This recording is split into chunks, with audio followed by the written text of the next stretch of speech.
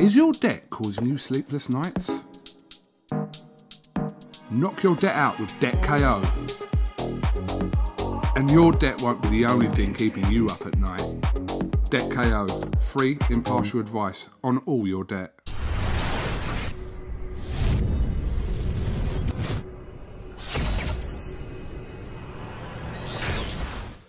This is AHMED for IFL TV in association with MTK Global. The Menace is back this Saturday night live on BT Sport. Happy to be back, Dennis. Yeah, definitely, mate. Definitely. It's been a long time coming, hasn't it? It has. I mean, you were supposed to box Pedro a couple of shows back. What happened with that situation? Why didn't that fight happen? Oh, I don't know, something due to COVID or something like that. I'm not really too sure on his behalf. But we're here now, so Saturday night. It's gonna go down. That's gonna go down. What, he had COVID? I don't think he had COVID. Like, he was scared to travel because of COVID or something like that. Did he just want to squeeze a little bit more money out of Frank? Probably. Probably. Good luck with that one.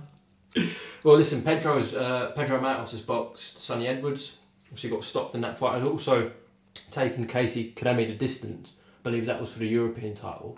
Yeah. So, yeah. Is this a step close up for fight you? It was close fight, no. Is this a step up for you on Saturday? Yeah, definitely it's a step up in the opponent. Definitely, he's a strong kid. That MATOS is a strong kid, and he's fully seasoned man, isn't he?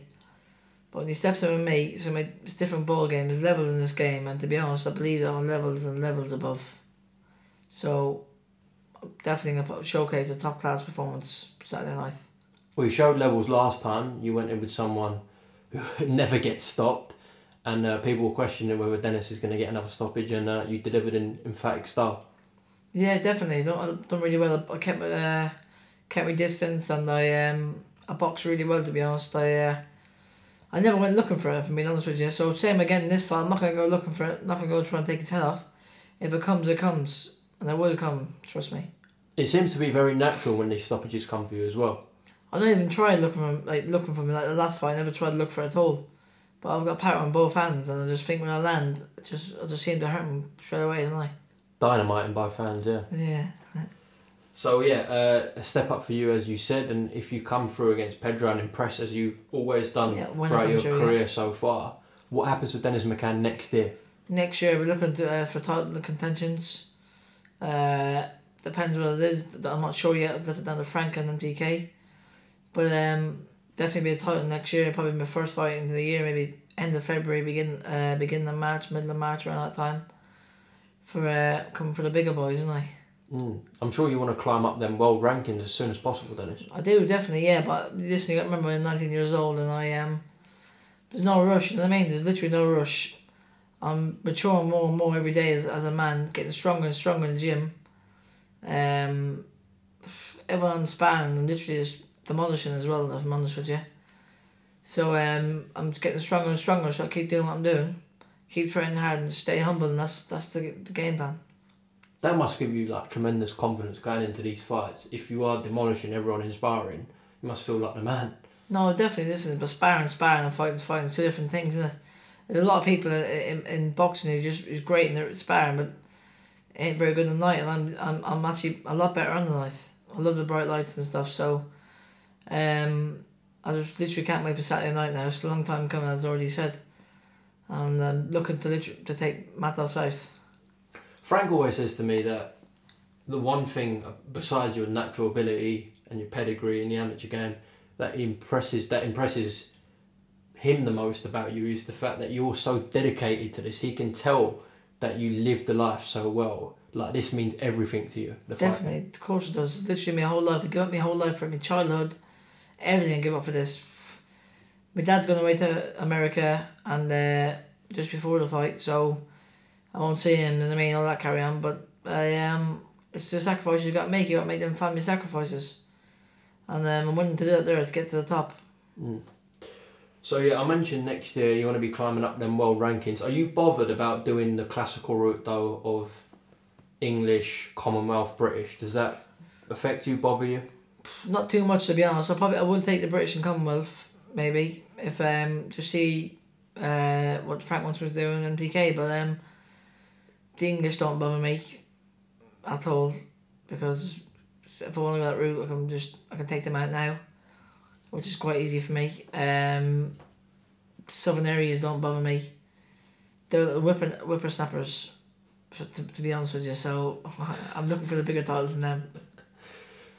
So the British and the Commonwealth perhaps mean something to you. Why I'm asking that is, do you have to go for that British and Commonwealth first, or are you happy to jump in for like an intercontinental title, etc.? I can go, yeah, but I can also do it there, and I can come back to the British, couldn't I, if I want to, you know what I mean?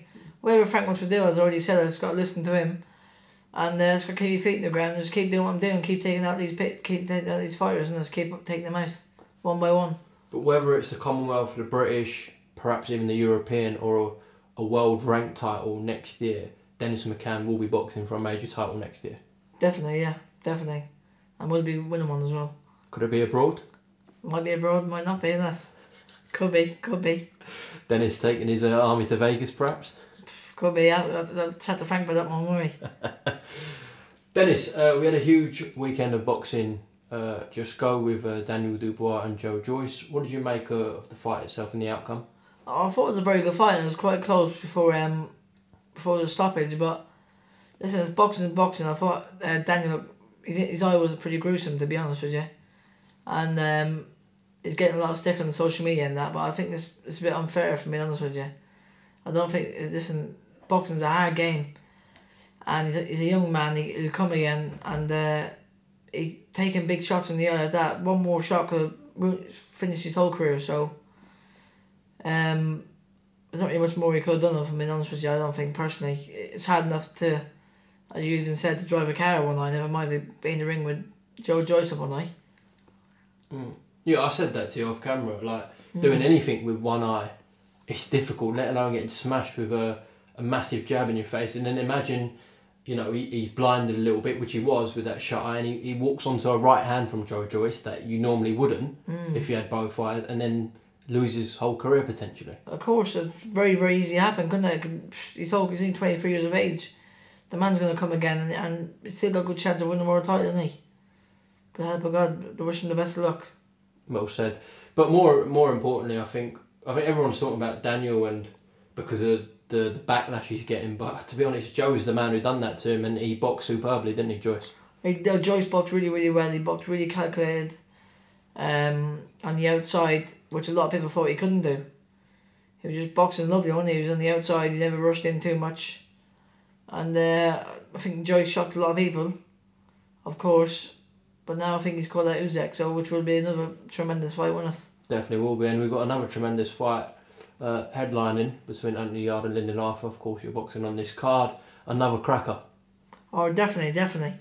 I think it's going to be a very good fight, and I think Yardy is the favourite, but to be honest, it wouldn't surprise me if Lyndon Arthur done the business. I think he's got a very good jab, I think he's a very good boxing ability, and could be another shocker. Yeah, it's like last weekend really, another close fight this weekend with the main event, but Dennis looking to steal the show again on Saturday night. Once again, definitely, and the Dennis is going to steal the show once again, as per usual. Okay, Dennis McCann, thank you very much, Songs of IFL TV. Best of luck this Saturday night. I'm sure we'll be catching a word after another stoppage victory for the Menace. Definitely, tune in. Tune in to BT Sport, top man. Is your debt causing you sleepless nights? Knock your debt out with Debt KO. And your debt won't be the only thing keeping you up at night.